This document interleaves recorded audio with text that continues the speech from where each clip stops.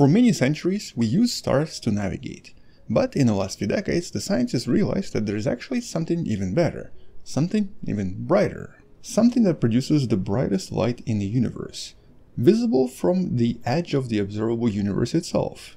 Objects that we believe represent a super or sometimes ultra-massive black hole, absorbing a huge amount of mass, producing extremely bright environments around itself, and shining with a light equivalent to thousands or even millions of times brighter than the entire Milky Way galaxy. Light that's not just visible from across the universe, but that also doesn't really change much, which means that we've learned to use them as a kind of a beacon in order to navigate, or to be more specific, in order to use these objects in various navigation systems such as GPS. Hello wonderful person, this is Anton, and today we're going to be talking about a recent study that might have solved one of the bigger mysteries in regards to ancient quasars. The mystery of how some of the first quasars in the universe might have been created and how they were able to exist, even though in theory it should not have been possible. Mostly because we don't believe such massive black holes should have existed in the early universe with such tremendous masses. But the actual observations show us that they did, and that there is something in there that we just don't understand. Yet this recent study might have solved this mystery. Well, let's actually discuss this in detail because it's a mystery that's been sort of in the making for several decades now. So what exactly is the mystery? Well, some of the earlier quasars were discovered over 5 decades ago, and back then they basically resembled a kind of a star-like object that weren't really truly stars but were still very bright. Because of this, they were known as the quasi-stellar objects, abbreviated as QSO. Eventually, this became quasar. And with time, the scientists figured out the theory behind this and how all of this worked, eventually realizing that this is basically the direct proof that black holes definitely exist, and some of them can get super massive. And it was actually the early images from the Hubble Space Telescope that were finally able to pinpoint that a lot of these quasars are actually located in the center of various galaxies. And that means that the galaxies tend to produce quasars for the most part, with the culprit behind all of this being the central black hole in each of these galaxies. And eventually they even found some galaxies that were interacting or even merging, with those quasars appearing much brighter. And this of course made a lot of sense. As the galaxies start to interact, a lot more mass comes into the center, and a lot of this mass then gets absorbed by the black hole, generating these quasars in the process. This actually pivots back to my point from the video I made about the James Webb Telescope, that produced the image of these two interacting galaxies you see right here, and that we've discussed in that video, that from a certain angle, and of course during a certain period of time, would appear as quasars to someone really far away. More about this in that other video in the description or somewhere right there. And so over time, over 1 million different quasars have been discovered across the universe, with all of this so far making quite a lot of sense. But then something unusual started to happen in the early 2000s. The scientists also started to discover some of the earlier quasars, with the current record holder being the quasar known as ULAS J1342 plus 0928, with many of these quasars also containing really massive black holes.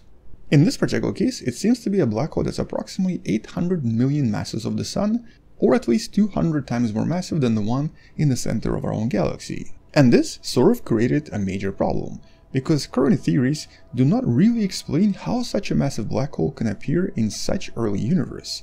Today we know that when a typical black hole grows in size, it generally has two opposite forces acting in unison.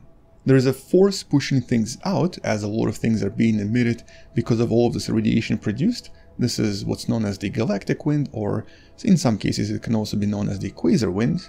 And then we obviously have the force of gravity from the black hole itself that tends to attract everything and tries to basically consume it to some extent. But because of the size of the black hole, which means that they're generally quite small, most of the mass does not get absorbed and ends up going through the rest of the galaxy and even escapes into the intergalactic space.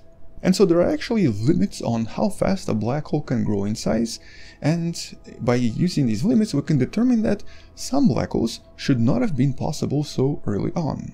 For example, this one here seems to have appeared in the universe only 690 million years after the beginning of the universe, meaning that somehow it managed to grow super fast and became super powerful already. And though maybe that one particular galaxy could have been a fluke, since then the scientists have found more. This one is at least 1.5 billion masses of the Sun, and was already around 700 million years after the beginning of the Big Bang. And this one is 1.6 billion masses of the Sun, and was around 670 million years after the beginning of the universe. And so this sort of created a problem for modern astronomy. And just as a side note, the most amount of emissions coming from various quasars around the universe, or basically the highest number of quasars in the universe, existed approximately 10 billion years ago, so basically before the solar system was even around. With time, the number of quasars decreased dramatically, and the size of black holes in all of these quasars ranged from several millions to tens of billions of solar masses. The more massive the black hole, the brighter the quasar, with some of the most powerful quasars releasing the amount of radiant energy thousands and thousands of times greater than the Milky Way itself. More intriguingly, some of the more recent studies have even identified groups of quasars that seem to create some of the largest known structures. You can actually see some of them in this list that you can also find in the description below. I think the biggest known today is the one known as Huge LQG, also known as Huge Large Quasar Group, containing 73 separate quasars that sort of look like this in the night skies.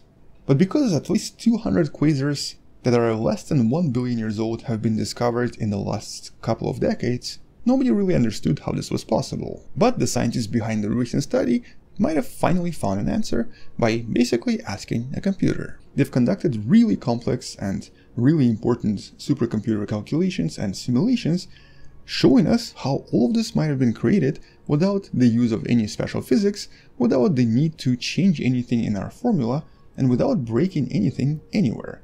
And it all kind of makes sense. So first of all, today we know that normally quasars are found in these relatively large structures filled with a lot of turbulence and a lot of activity already, meaning that there's a lot of gas interacting and a lot of gas colliding with other gas, creating larger and larger structures. Now, one of the previous studies from a couple of years ago discovered that, well, for one, it's actually possible to create a relatively massive black hole pretty much directly, which can then essentially turn into a quasar, as long as everything here starts with a black hole that's approximately 100,000 masses of the Sun, meaning that it's possible to create all of this from a pre-existing, somewhat massive black hole.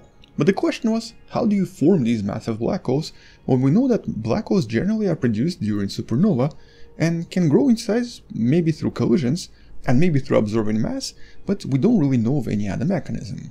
Maybe it was because of excessive radiation in certain regions, some unusual interaction of dark matter, or possibly some unusual gas interaction, or some other unusual interaction that we didn't understand, but that also was not observed in any of these early images where the quasars were clearly visible. So something else had to form these massive black holes right there from scratch.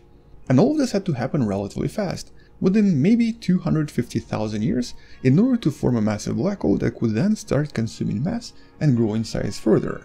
But this new supercomputer model essentially recreated some of the formations in the early universe, discovering that by just having enough cold gas that seems to coalesce into these very dense streams, this gas is then capable of growing into relatively massive black holes right there by itself in just a few 100 million years, without the need of anything unusual or anything exotic, with the only requirement in this case being turbulence, a lot of turbulence that you can kind of see in this video. And so because of this hectic interaction of gas and a lot of streams moving around, smashing huge masses into other huge masses, at some point you actually get these relatively large chunks of mass visible in red that create overdensity. And this overdensity eventually collapses catastrophically, creating relatively massive black holes at least 40,000 masses of the Sun. In their simulation they created one with 30,000 and one with 40,000. Which can then start growing bigger and bigger as they absorb more mass and interact with more gas and more matter around them. And so, in a nutshell, what the idea here suggests is that pretty much everything here could be created in the early clouds, these primordial clouds that existed in the early universe, where just huge amounts of gas was violently interacting, forming larger and larger chunks, with some chunks eventually forming massive black holes. With the paper also then explaining not just the origin of these objects, but also their demographics and how some of them ended up so close together with so many in the same region, with the only source being turbulent origins. Turbulent origins of first quasars. Quite a cool title and quite a good explanation for a mystery that's been around for a couple of decades. which also of course suggests that the early universe was just a lot more hectic and a lot more chaotic, but was also very likely quite inhospitable to everything around it. Which means that having stable conditions on some kind of a planet in the vicinity of these objects would be practically impossible, and that means that life in these regions would also be very unlikely to evolve either. But that's of course another story for another day. We'll be exploring early life in the early universe in some of the other videos in the future. Which means that you should probably subscribe, share this with someone who loves learning about space and sciences, come back tomorrow to learn something else, and maybe support this channel on Patreon by joining channel membership or by buying the Wonderful Person t-shirt you can find in the description. Stay wonderful, I'll see you tomorrow, and as always, bye bye.